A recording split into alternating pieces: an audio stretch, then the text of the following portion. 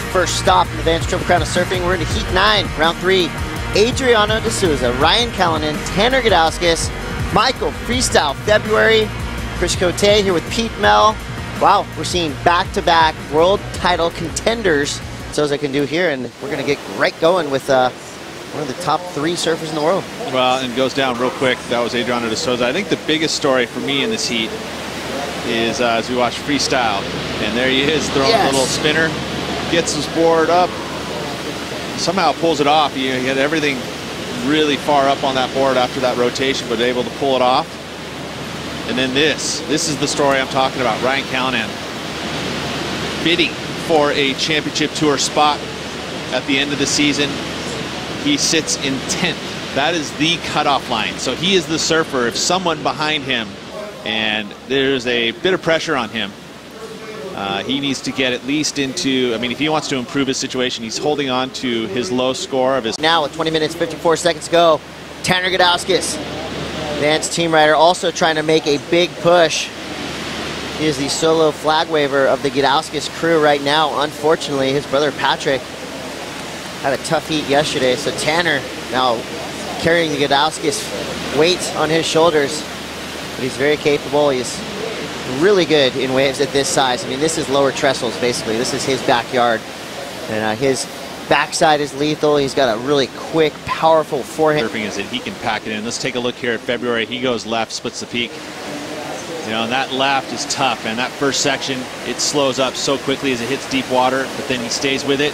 He's able to fit 2 turns in before it shuts down. And then here's Tanner. But I was going to say, what I like about Tanner is that he packs the turns in. He will unload in such a tight space. He'll pack those turns in, and they're not just like he's doing it to get the amount of turns in. It's just literally that's how he surfs. And then of course this is a replay here. Adriano De Souza, what a season he's had. Super consistent, always into the quarterfinals. In the heat, and it felt good. It's all okay moto from Sharp Eye, 5'9.5". Using the performance fin, so it's feeling good. So in world title,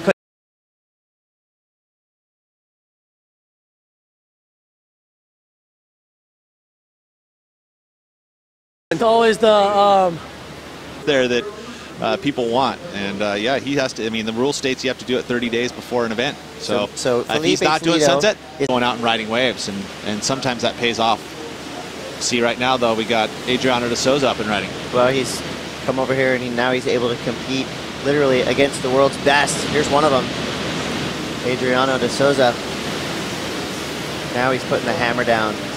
He kind of was seeming kind of just restful, not really getting too aggressive in the water, but in, he goes full force on any given opportunity. Well, nice little variety here. He goes vertical for the first turn, carves the next turn. It's a smaller inside wave here, but he saw that it had that opportunity that's going to give him several turns. Live action, Michael February up and down. And right behind him, Tanner Gudauskas. A little bit late.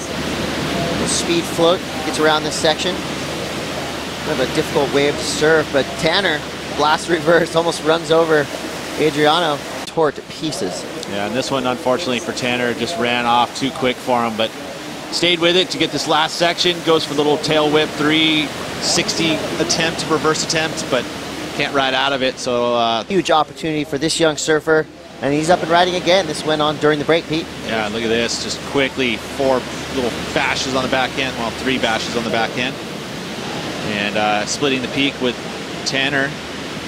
We're waiting on this score for Tanner, 1.97 for his last one. Going left, and look at this, just nice little mix there.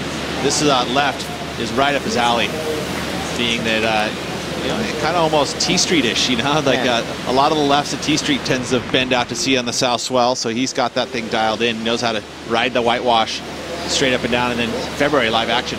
Yeah, bumpy wave for Michael February. Manages a couple turns on the outside section, everything he has to make this inside section, but nothing was 8.5 to go.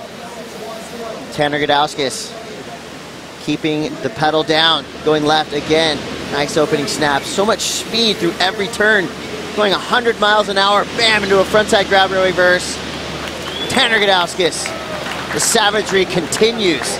Wanting to, you know, because he sits in a position, you know, ultimately if he puts 2 big results right now, he could find himself back on the championship tour. He was able to have a maiden voyage there for a year, and he would love to get back on there.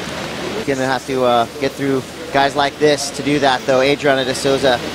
Now this is where things get dicey for the competition with turns like that. Oh, bummer. Well, he's back on the face. Another open turn. Finishes nicely with a little tail whip.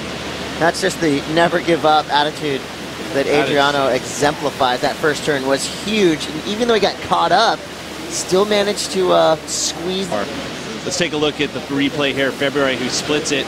Again, he likes catching those little bit bigger, or he has been catching those little bit bigger waves on the lefts and hoping that they're going to give you some. But you have those set wave lefts, they just go into fat water. As we watch, look at this wave. This wave was begging for it. He laid into it, but that little hiccup, it's going to affect the score, you know. And I think that this was a wave that he rarely makes mistakes, Adriano, and I feel like that was a bit of an error, because if he was able to come out of that with speed. Cut in the flow of the wave, and that's where the judges are going to take points away.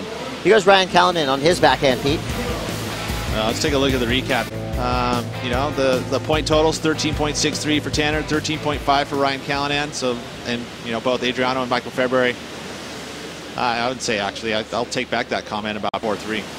Well, under priority, Adriano de Souza having a paddle. Right now, Tanner Gudauskas in the lead. That last wave, a 6.9. The judges loving the powerful approach. We're really blessed, you know. I think that, you know, I woke up this morning going, oh gosh, you know, and the pipeline, you know, and the beach break, pretty small. So to have this much surf here, I think we're very fortunate. Ryan Callanan, looks like he's enjoying himself right now. Big backside tail whipping reverse.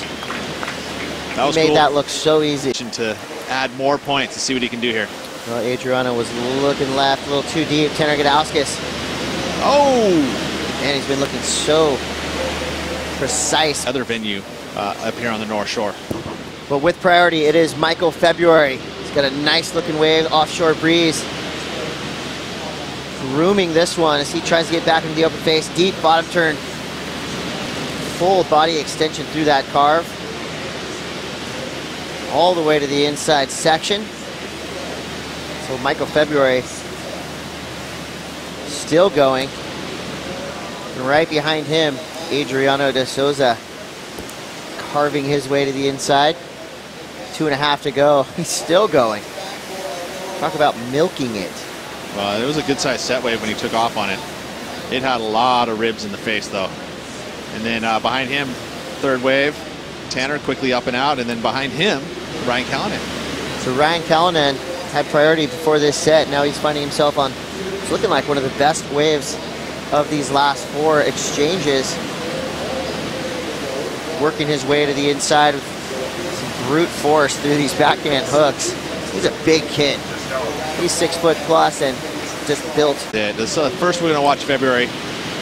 And this is a pretty well surfed wave. And again, it's got all of those little flecks in the face. So he had to weave his way through that, and he's done that. Nice variety of moves here too. I feel like this is gonna be February's best wave. Although he needs a 9.56. I don't think it's going to go quite that high, but I love the determination. He's going to paddle back out. This is that set wave. You know, it's a good-sized set wave. Looked like a great opportunity again for Adriano. Floats the first move there, and look at all that stuff. Had to negotiate through. He got up there a little late. Was able to pull it down. You know, the 2 moves on the outside, and then here he just weaves and milks it. Not a whole lot of points on offer on this inside section. I was wondering why he rode that thing all the way to the sand. He's coming in. So basically flying the surrender flag, Adriano de Souza, but he's got huge things to kind of look forward to in the next couple of weeks. Tanner Gudauskas caught behind, up and down, 30 seconds to go. Well, they're all done. They're still in the heats, but in the rankings. Well, he's obviously in one of the best positions now of all the surfers in that top 20 on the QS. Tanner Gudauskas, he's fighting from the depths, but still alive here at Haleiwa. So the Hawaiian Pro rolls on. Heat number 9 in the books. Your world number 3, Adriano de Souza, going down. And a fan favorite, South Africa.